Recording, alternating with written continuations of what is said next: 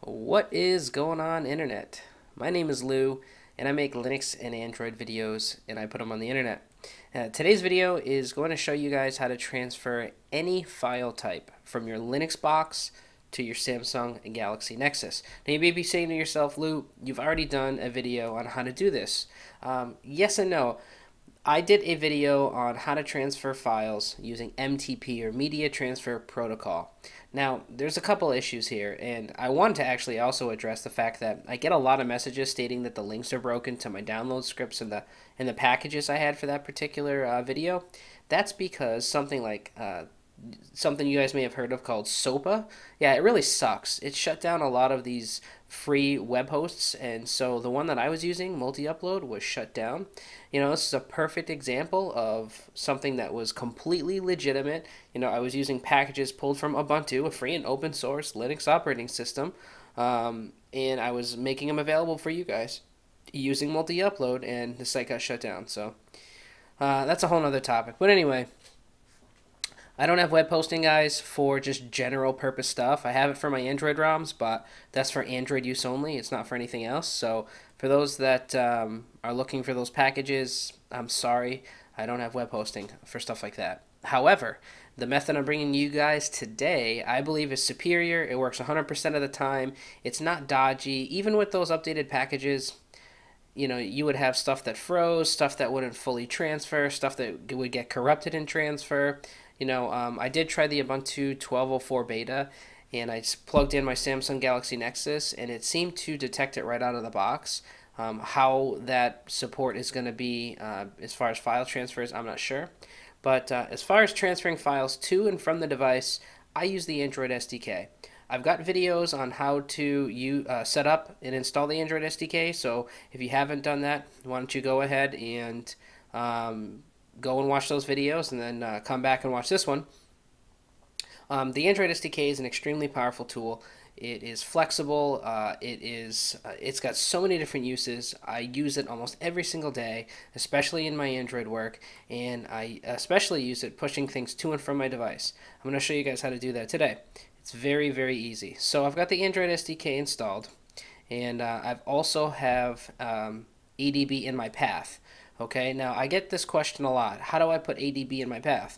I'm on Linux Mint 12, so if we went into, you know what? Let me put my keyboard on screen here. Okay, so if we typed gedit etc, and we're going to type bash.bashrc. All right, so this is Linux Mint's what they're using for bash, their bashrc file. As you can see right down here, I got commented out Android ADB, and then export path equals path, and then the path to my platform tools directory in the SDK.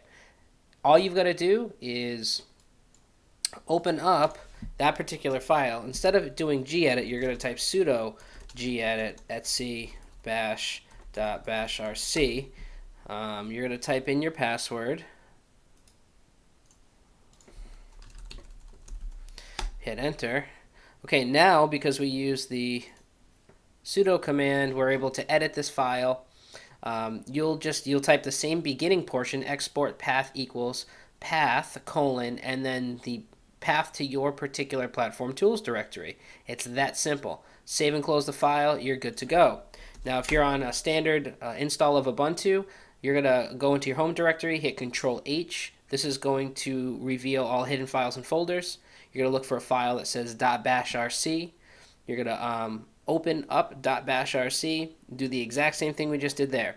Now, you may have to reboot to restart bash, or if you're in Linux Mint, you can type source etc bash.bashrc. Okay, and that right there just restarted bashrc within Linux Mint. Now, if you're in a standard install of Ubuntu, you're going to still type source, and all you're going to do is type .bashrc, and you're going to hit enter. And that will restart bash for you guys. So now ADB is within our path. You need to plug in your Samsung Galaxy Nexus. You need to go down to the developer options, and you need to enable USB debugging. If you don't do this, ADB will not work. So if we type in adb shell and then ls, let's list out everything here. As you can see, we've got the contents of our device. Let's cd into SD card. For those of you that do not know, these devices do not have physical SD cards. They have virtual SD cards, okay? So let's list out everything on our SD card by typing ls. Here's everything on my SD card. Let's go into my music directory, cd music. Let's list it out. Here's all the albums on my SD card. One of the more common things that I push to my phone would be music and pictures. Now, these are all of the particular albums I have on here. Let's do something like CD Catalysts. List it out. Here's all the tracks on my Newfound Glory Catalyst album. All right. So let me show you guys how to push something like music to the SD card. Now, keep in mind, if you have one large directory of music, you can push the whole thing at one time. Now, for me, I'll show you guys what I got going on here for my music. And music. Okay, so here's all my music, right? I have each artist is represented by a particular directory. Let's go into mute math. And then for each album that they have, I have a separate directory. And then within that album, of course, is the actual music itself. So perfect example, I'm going to push mute math. Now, say I wanted to do, I don't know, mute math, MXPX, Newfound Glory. If I try to push all these at one time, it wouldn't work. If I put all these in a single directory and push it, it would work. So that's kind of the downfall of ADB. And of course, this is a command line interface versus a GUI. So for those of you who are afraid of the command line, get comfortable with it. Honestly, you're on a Unix-based system. The command line is the most powerful tool at your disposal. Don't be afraid of it. It's not hard to use. And if you can get comfortable with the command line, you can do anything. I find it also kind of amusing, again, coming from a Mac background, people who use OS X use it for this kind of really nice, pretty GUI and how easy it is, but it's a Unix base, and no one ever uses the terminal. It's one of the most powerful tools on a Mac system as well. So anyway, this is super simple to do, okay? So I'm going to push the mute math album to my music folder on my SD card. We're going to do that with the adb push command. So simply type adb push. Now, here's a little trick for those of you who don't know. I've got all my music stored on a separate hard drive, a 1 terabyte hard drive. All I got to do is grab the mute math album, drag it into your terminal. That's going to completely type out the path to that directory for you. Saves a lot of time. All you got to do now is type /sdcard /music, and now hit enter. As you can see here in the output, it's showing you all of the tracks that it's transferring. Excuse me. This transfers at a fairly good rate as well. In my opinion, it transfers faster than MTP did. As you can see right down here, we see that it transferred at an average of about 3 megabits per second, and it transferred the entire album in 11 seconds. Not bad. So if we run an adb shell again and cd into our SD card, hit ls, cd into music, list it out. Now, mute math album is called Reset EP. There it is right there. If we cd into Reset EP, list it out, there's all the tracks. Now, as you can see, it transferred the album, but it didn't transfer the original directory the album was in as a mute math. No big deal. If you were to actually go in and open up your music application on your phone, it's going to categorize all this stuff by artist, so no worries. It's going to read the ID tags. You can actually push single tracks. As long as the ID tag information is correct, your music application should group everything with the similar ID tags together, so no big deal there. So literally that is how to push music to your SD card. Now, if you want to pull something off of it, it's equally as easy. All you got to do is, all right, we'll do fever. So let's exit. Oh, let's type it, spell it correctly. All right.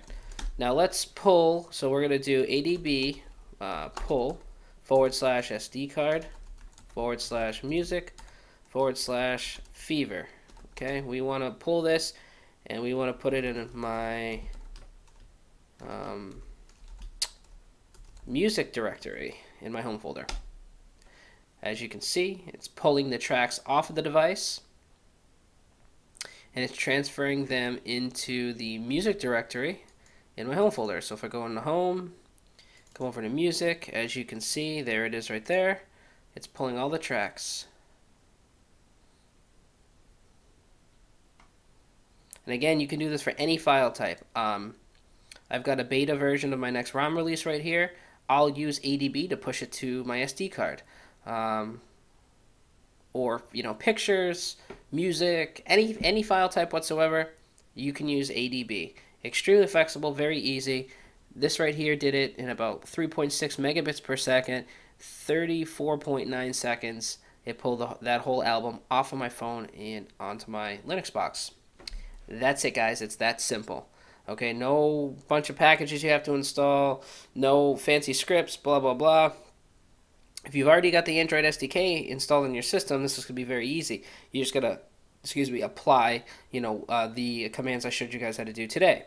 Now, as per usual, in the video description below, I'll include a link out to a blog post that covers any of the terminal commands that we went over today, so you guys can easily just kind of adapt what I did to your particular situation, specifically as far as like if you wanted to put ADB in your path. I do have a snippet in that blog post about how to add ADB. You simply keep the beginning portion, that export path equals path.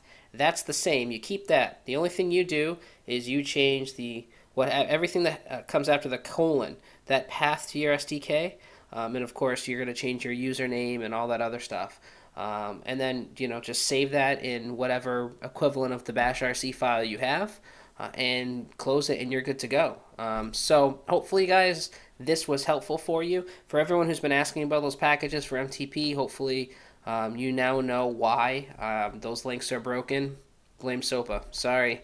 Anyway, guys, once again, hopefully this was helpful for you. And if you enjoyed the video, give it a thumbs up. And until next time, guys, we will see you later.